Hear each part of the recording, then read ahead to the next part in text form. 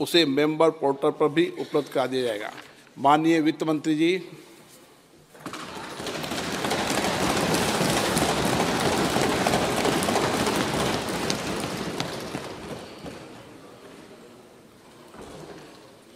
Honorable Speaker, I present the interim budget for 24-25.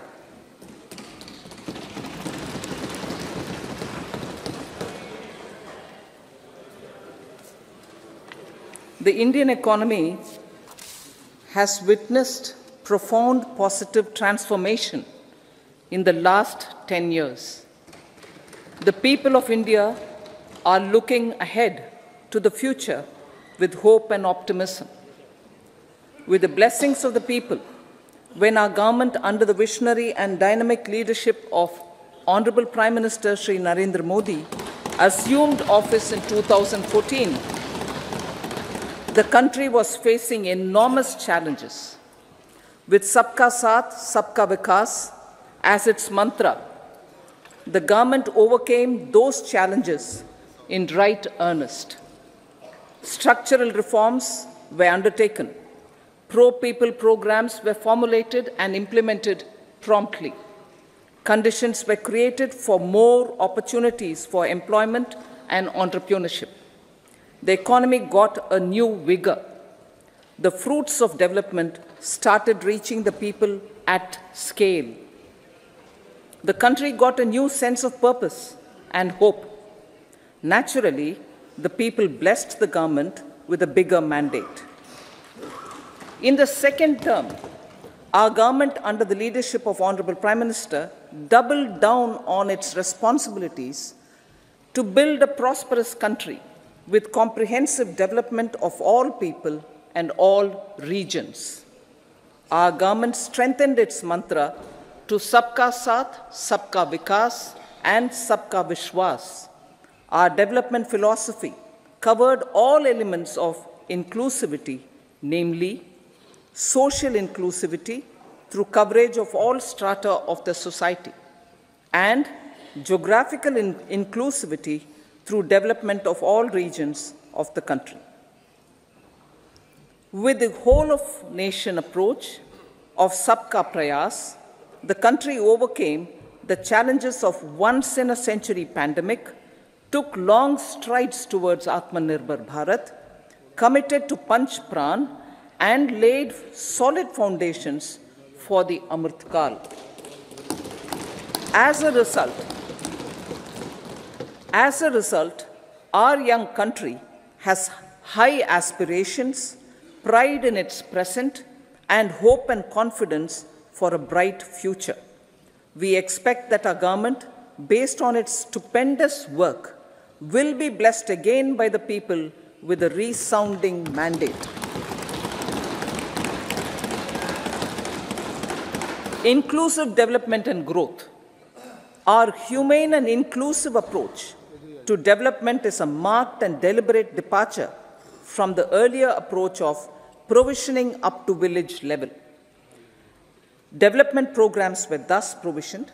In the last 10 years, however, have targeted each and every household and individual through housing for all, Har Ghar Jal, electricity for all, cooking gas for all, bank accounts and financial services for all in record time. The worries about food have been eliminated through free ration for 80 crore people. Minimum support prices for the produce of Annadata are periodically increased appropriately. These and the provision of basic necessities have enhanced real income in the rural areas. Their economic needs could be addressed, thus spurring growth and generating jobs. Social justice. Our government is working with an approach to development that is all-round, all-pervasive, and all-inclusive. Sarvangin, Sarvasparshi, or Sarvasamaveshi. It covers all castes and people at all levels. We are working to make India a Vikasit Bharat by 2047. For achieving that goal, we need to improve people's capability and empower them. Previously, social justice was mostly a political slogan. For our government, social justice is an effective and necessary governance model. The saturation approach of covering all eligible people is the true and comprehensive achievement of social justice. This is secularism in action, reduces corruption, and prevents nepotism, prevents Bhai Bhatijawad. There is transparency and assurance that benefits are delivered to all eligible people. The resources are distributed fairly. All, regardless of their social standing, get access to opportunities. We are addressing systemic inequalities that had plagued our society. We focus on outcomes and not on outlays, so that the social economic transformation is achieved. As our Prime Minister firmly believes, we need to focus on 4 major castes. They are Garib, Mahilayein, Yuva, and Annadata. Their needs, their aspirations, and their welfare are our highest priority. The country progresses when they progress. All 4 require and receive government support in their quest to better their lives. Their empowerment and well-being will drive the country forward. Garib Kalyan, Desh Ka Kalyan. We believe in empowering the poor. The earlier approach of tackling poverty through entitlements had resulted in very modest outcomes. When the poor became empowered partners in the development process, government's power to assist them also increases manifold. With the pursuit of Sabka Saath, in these 10 years, the government has assisted 25 crore people to get freedom from multi-dimensional poverty. Our government's efforts are now getting synergized with energy and passion of such empowered people. This is truly elevating them from poverty. Direct benefit transfer of 34 lakh crore rupees from the government using PM Jan Dhan accounts has led to savings of 2.7 lakh crores of rupees for the government. This savings has been realized through avoidance of leakages prevalent earlier. The savings have helped in providing more funds for Garib Kalyan. PM Swanidhi has provided credit assistance to 78 lakh street vendors. From that total of 78 lakh street vendors, 2.3 lakh have received credit for the 3rd time. PM Janman Yojana reaches out to the particularly vulnerable tribal groups who have remained outside the realm of development so far. PM Vishwakarma Yojana provides end-to-end support to artisans and craftspeople engaged in 18 trades. The schemes for empowerment of Divyangs and transgender persons reflect firm resolve of our government to leave no one behind. Welfare of Annadata. Farmers are our Annadata. Every year under PM Kisan Samman Yojana, direct financial assistance is provided to 11.8 crore farmers, including marginal and small farmers. Crop insurance is given to 4 crore farmers under PM Fasal Bima Yojana. These besides several other programs, are assisting Annadata in producing food for the country and for the world. Electronic National Agricultural Market has integrated 1,361 mandis and is providing services to 1.8 crore farmers with trading volume of 3 lakh crores of rupees. The sector is poised for inclusive, balanced, higher growth and productivity. These are facilitated from farmer-centric policies, income support, coverage of risks through price and insurance support, promotion of technologies and innovations through startups. Empowering the Amrit PD, the Yuva. Our prosperity depends on adequately equipping and empowering the youth. The National Education Policy 2020 is ushering the transformational reforms. PM Schools for Rising India, PM Shri, are delivering quality teaching and nurturing holistic and well-rounded individuals. The Skill India mission has trained 1.4 crore youth, upskilled and reskilled 54 lakh youth, and established 3,000 new ITIs. A large number of institutions of higher learning, namely 7 IITs, 16 triple ITs, 7 IIMs, 15 AIMS, and 390 universities have been set up. PM Mudra Yojana has sanctioned 43 crore loans aggregating to 22.5 lakh crores of rupees for entrepreneurial aspirations of our youth. Besides that, Fund of Funds, Startup India, and Startup Credit Guarantee schemes are assisting our youth. They are also becoming Rozgar Data. The country is proud of our youth scaling new heights in sports. The highest ever medal tally in Asian Games and Asian Para Games in 2023 reflects a high confidence level.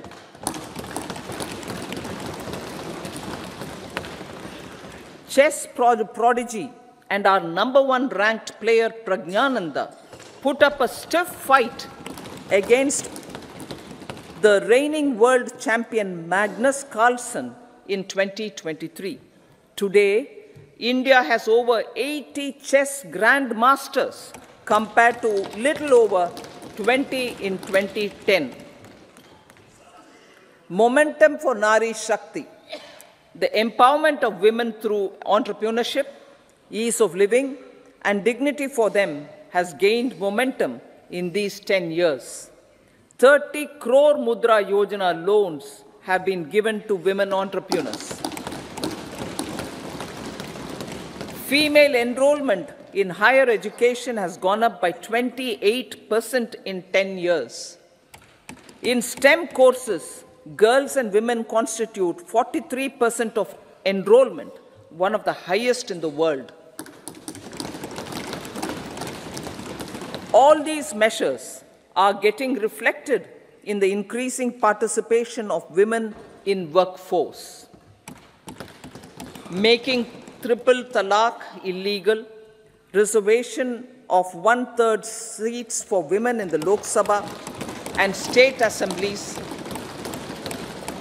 and giving over 70% houses under PM Awas Yojana in rural areas to women, and giving over 70% houses under PM Awas Yojana in rural areas to women as sole or joint owners have enhanced their dignity. Exemplary track record of governance, development, and performance. Besides delivering on high growth in terms of gross domestic product, the government is equally focused on a more comprehensive GDP, that is, governance, development, and performance.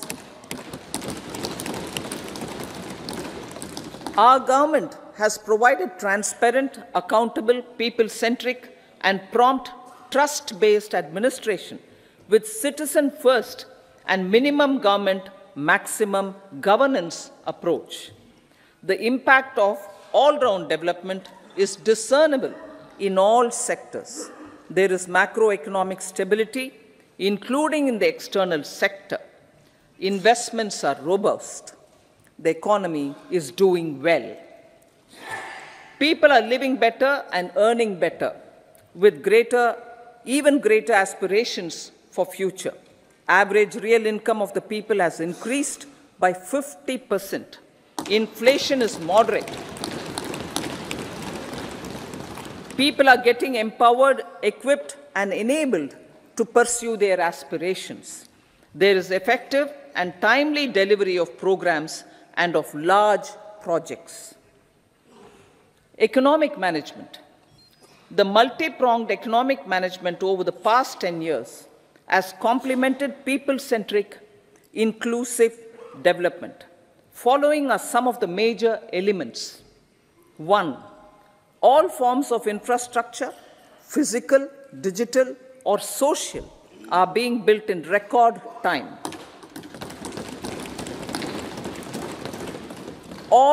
Number 2, all parts of the country are becoming active participants in economic growth.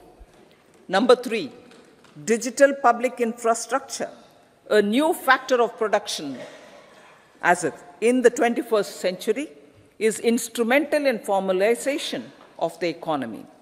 Number 4, goods and services tax has enabled one nation, one market, one tax. Tax reforms have led to deepening and widening of tax base. Number 5, strengthening of the financial sector has helped in making savings, credit, and investments more efficient. Number 6, GIFT, IFSC, and the Unified Regulatory Authority, IFSCA, are creating a robust gateway for global capital and financial services for the economy. Number 7, proactive inflation management has helped keep inflation within the policy band. Now, the global context, Honorable Speaker, sir. Geopolitically, global affairs are becoming more complex and challenging with wars and conflicts.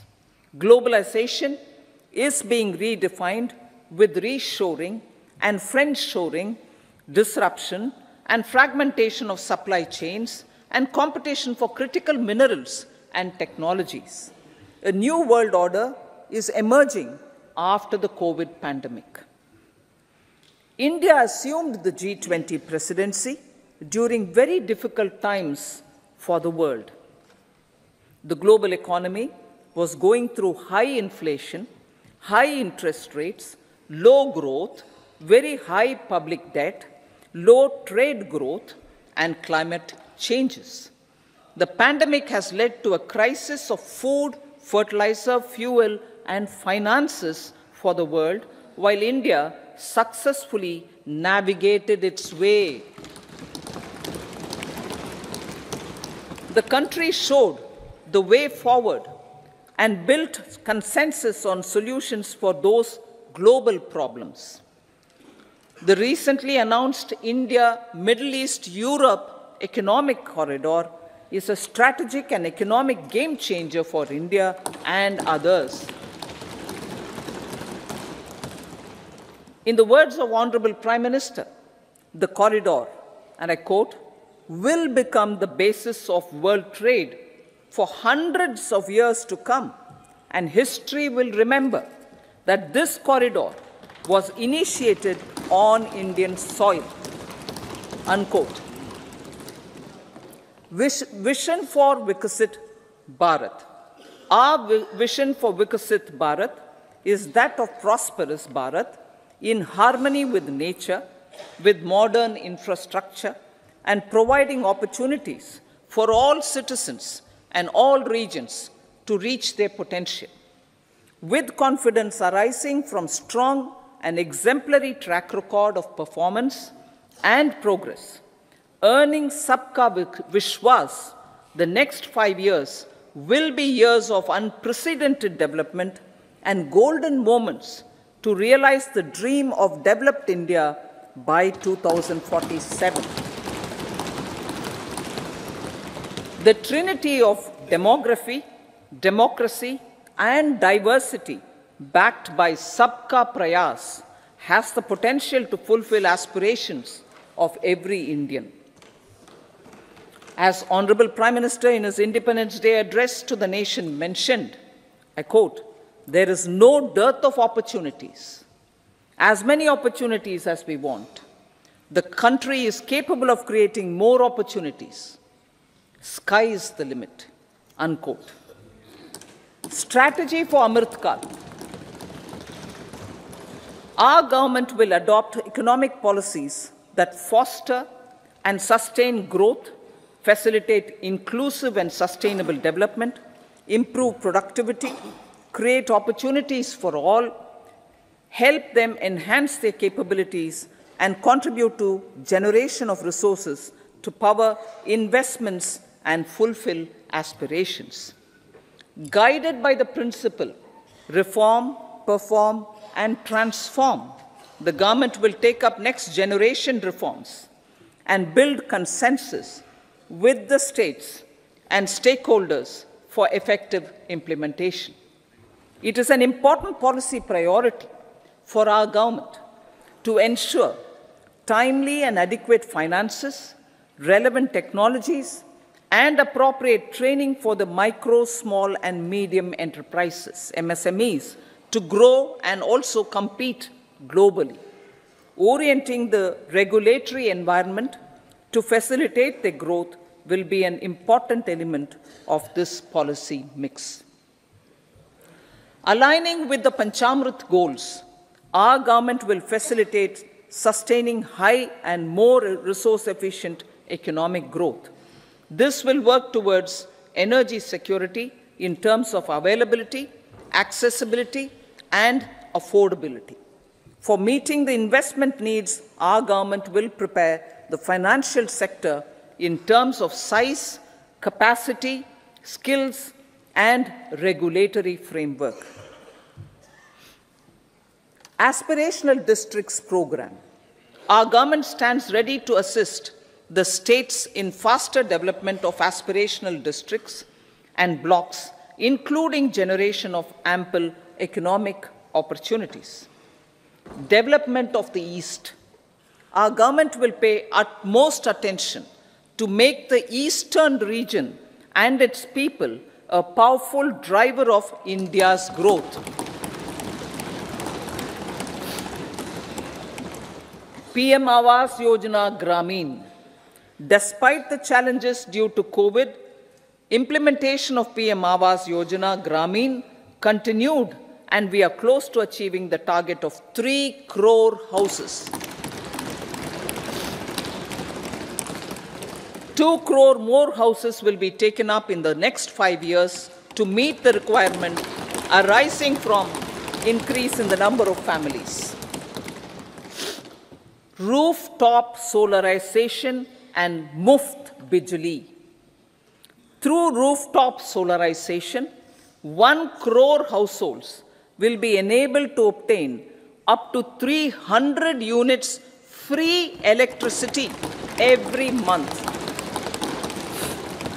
This scheme follows the resolve of Honorable Prime Minister on the historic day of consecration of Sri Ram Mandir in Ayodhya. Following benefits are expected. Savings up to 15 to 18,000 rupees annually for households from free solar electricity and selling the surplus to the distribution companies. Charging of electric vehicles. Entrepreneurship opportunities for a large number of vendors for supply and installation. Employment opportunities for the youth with technical skills in manufacturing, installation, and maintenance. Housing for middle class. Our government will launch a scheme to help deserving sections of the middle class, and I quote from Honorable Prime Minister's words, living in rented houses or slums or chawls and unauthorized colonies, unquote, to buy or build their own houses.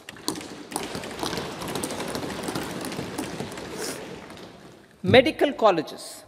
Several youth are ambitious to get qualified as doctors. They aim to serve our people through improved healthcare services. Our government plans to set up more medical colleges by utilizing the existing hospital infrastructure under various departments. A committee for this purpose will be set up to examine the issues and make relevant recommendations. Cervical cancer vaccination. Our government will encourage vaccination for girls in the age group of 9 to 14 years for prevention of cervical cancer. Maternal and child health care. Various schemes for maternal and child care will be brought under one comprehensive program for synergy in implementation. Upgradation of Anganwadi centers under Saksham Anganwadi and Poshan 2.0 will be expedited for improved nutrition delivery, early childhood care and development. The newly designed U-Win platform for managing immunization and intensified efforts of Mission Indradhanush will be rolled out expeditiously throughout the country. Ayushman Bharat. Healthcare cover under Ayushman Bharat scheme will be extended to all ASHA workers, to all Anganwadi workers and helpers. Agriculture and food processing. The efforts of value addition in agriculture sector and boosting farmers' incomes will be stepped up. Pradhan Mantri Kisan Sampada Yojana has benefited 38 lakh farmers and generated 10 lakh employment. Pradhan Mantri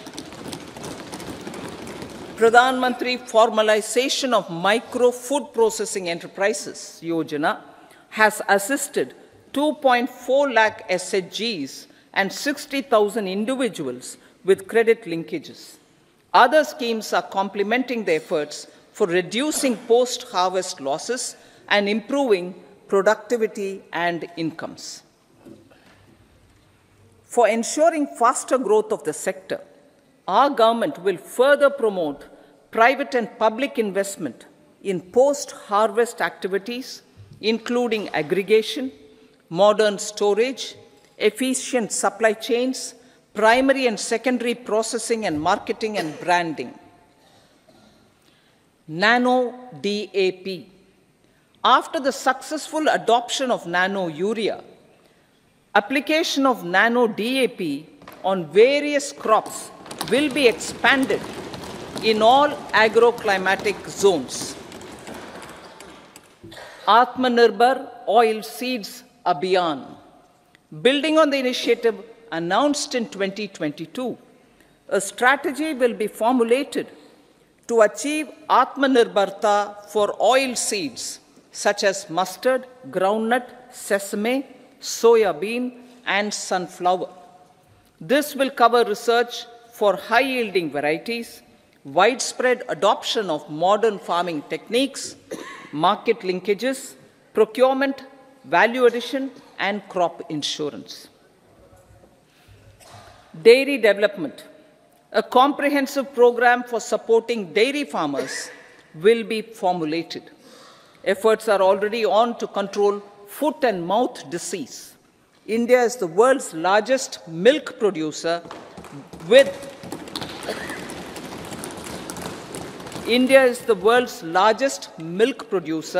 but with low productivity of milch animals. The program will be built on the success of existing schemes such as Rashtriya Gokul Mission, National Livestock Mission, and infrastructure development funds for dairy processing and animal husbandry. Matsya Sampada. It was a government which set up a separate department for fisheries, realizing this will help in generating employment also. Promoting investments. The FDI inflow during 2014 to 23 was $596 billion, marking a golden era. That is twice the inflow during 2005 to 14. For encouraging sustained foreign investment, we are negotiating bilateral investment treaties with our foreign partners in the spirit of First Develop India. FDI is First Develop India. Reforms in the states for Vikasit Bharat. Many growth and development enabling reforms are needed in the states for realizing the vision of Vikasit Bharat. A provision of 75,000 crore rupees as 50-year interest-free loan is proposed this year to support those milestone-linked reforms by the state governments. Societal changes. The government will form a high-powered committee for an extensive consideration of the challenges arising from fast population growth and demographic changes. The committee will be mandated to make recommendations for addressing these challenges comprehensively in relation to the goal of Vikasit Bharat. Amrit Kal as Kartavya Kal. Our government stands committed to strengthening and expanding the economy with high growth and to create conditions for people to realize their aspirations. Honorable Prime Minister, in his Independence Day address to the nation in the 75th year of our Republic, said, and I quote, "We commit ourselves to national development with new inspirations, new consciousness, new resolutions as the country opens up immense possibilities and opportunities. It is our Kartavya Kal." Unquote. Every challenge of the pre-2014 era was overcome through our economic management and our governance. These have placed the country on a resolute path of sustained high growth. This has been possible through right policies, true intentions, and appropriate decisions. In the full budget in July, Honorable Speaker, our government will present a detailed roadmap for our pursuit of Vikasit Bharat.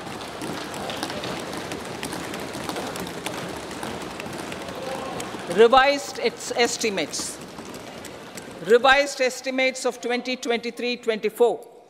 The revised estimate of the total receipts other than borrowings is 27.56 lakh crores of rupees, of which the tax receipts are 23.24 lakh crore rupees. The revised estimate of total expenditure is 44.90 lakh crore rupees. The revenue receipts at 30.3 lakh crore rupees are expected to be higher than the budget estimate, reflecting strong growth momentum and formalization in the economy.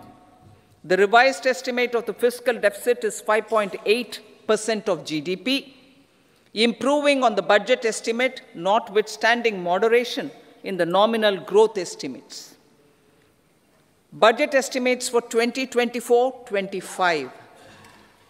Coming to the year 2024-25, the total receipts other than borrowings and total expenditure are estimated at 30.80 and 47.66 lakh crore rupees respectively. The tax receipts are estimated at 26.02 lakh crore rupees. The scheme of 50-year interest-free loan for capital expenditure to states will be continued this year with an outlay of 1.3 lakh crore rupees.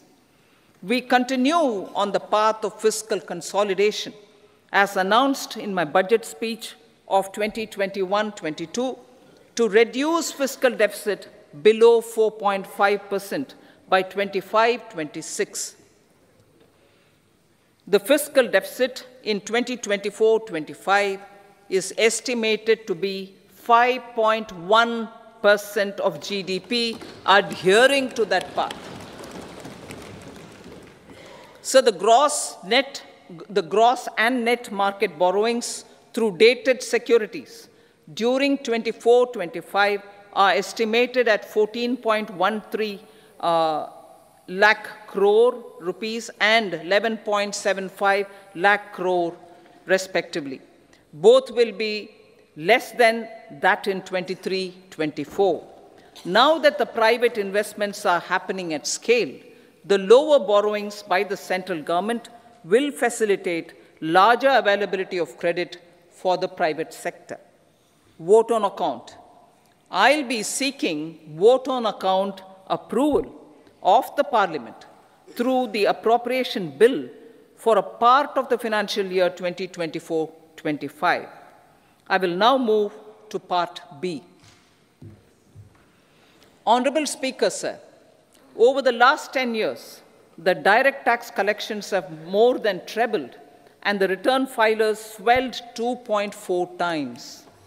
I would like to assure the taxpayers that their contributions have been used wisely for the development of the country and welfare of its people. I appreciate the taxpayers for their continued support. The government has reduced and rationalized tax rates. Under the new tax scheme, there is now no tax liability for taxpayers with income up to 7 lakh rupees, up from 2.2 lakh rupees in the financial year 2013-14. The threshold for presumptive taxation for retail businesses was increased from 2 crores to 3 crores. Similarly, the threshold for professionals eligible for presumptive taxation was increased from 50 lakh rupees to 75 lakh rupees.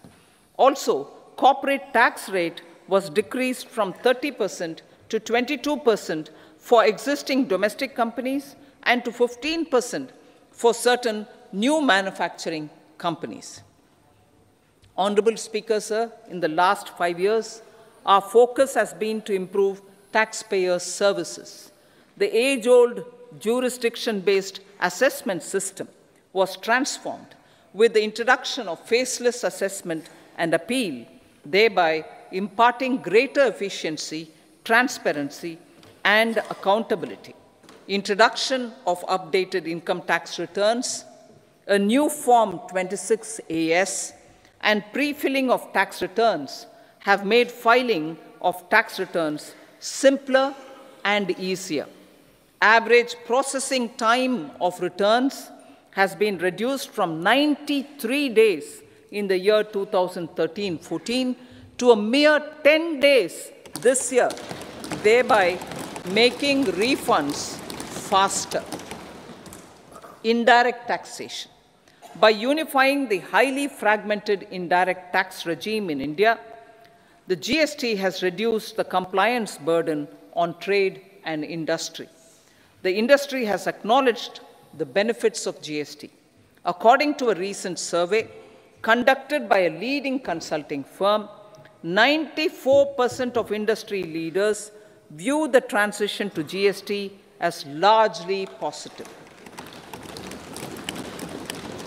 According to 80% of the respondents, it has led to supply chain optimization, as elimination of tax arbitrage and octroi has resulted in disbanding of checkposts at the state and city boundaries.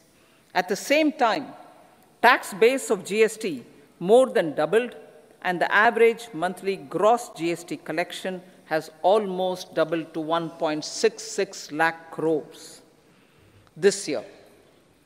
States too have benefited. States' SGST revenue, including compensation released to states in the post-GST period of 2017-18 to 2022-23 has achieved a buoyancy of 1.22. In contrast, the tax buoyancy of state revenues from subsumed taxes in the pre-GST four-year period of 2012-13 to 2015-16 was a mere 0.72. The biggest beneficiaries are consumers, as reduction in logistic cost and taxes have brought down prices of most goods and services. We have taken a number of steps in customs to facilitate international trade. As a result, the import release time declined by 47% to 71 hours at inland container depots, by 28% to 44 hours at air cargo complexes, and by 27% to 85 hours at seaports over the last 4 years since 2019, when the national time release studies were first started. Tax proposals. As for tax proposals, in keeping with the convention, I do not propose to make any changes relating to taxation and propose to retain the same tax rates for direct and indirect taxes, including import duties. However, certain tax benefits to startups and investments made by sovereign wealth or pension funds, as also tax exemption on certain income of some IFSC units, are expiring on 31/3/2024. To provide continuity in taxation, I propose to extend the date to 31/3/2025. Moreover, in line with our government's vision to improve ease of living and ease of doing business, I wish to make an announcement to improve taxpayers' services. There are a large number of petty, non-verified, non-reconciled, or disputed direct tax demands, many of them dating as far back as 1962, which continue to remain on the books, causing anxiety to honest taxpayers and hindering refunds of subsequent years. Honorable Speaker, sir, I propose to withdraw such outstanding direct tax demands up to 25,000 rupees pertaining to the period up to financial year 2009-10 and up to 10,000 rupees for financial years 2010-11 to 2014-15. This is expected to benefit about 1 crore taxpayers. 1 crore taxpayers would benefit out of this. Economy then and now. In 2014, when our government assumed the reins, the responsibility to mend the economy step by step and to put the governance systems in order was enormous. The need of the hour was to give hope to the people, to attract investments, and to build support for the much-needed reforms. The government did that successfully, following a strong belief of nation first. The crisis of those years has been overcome, and the economy has been put firmly on a high, sustainable growth path with all-round development. It is now appropriate to look at where we were then. I repeat, it is now appropriate to look at where we were then till 2014 and where we are now, only for the purpose of drawing lessons from the mismanagement of those years. The government will lay a white paper on table of the House.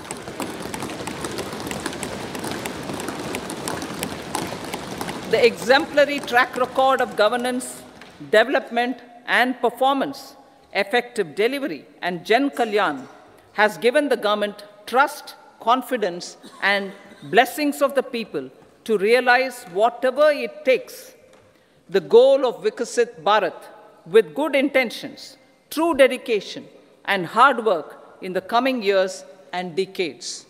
With this, Honorable Speaker, I commend the interim budget to this august House. Jai Hind.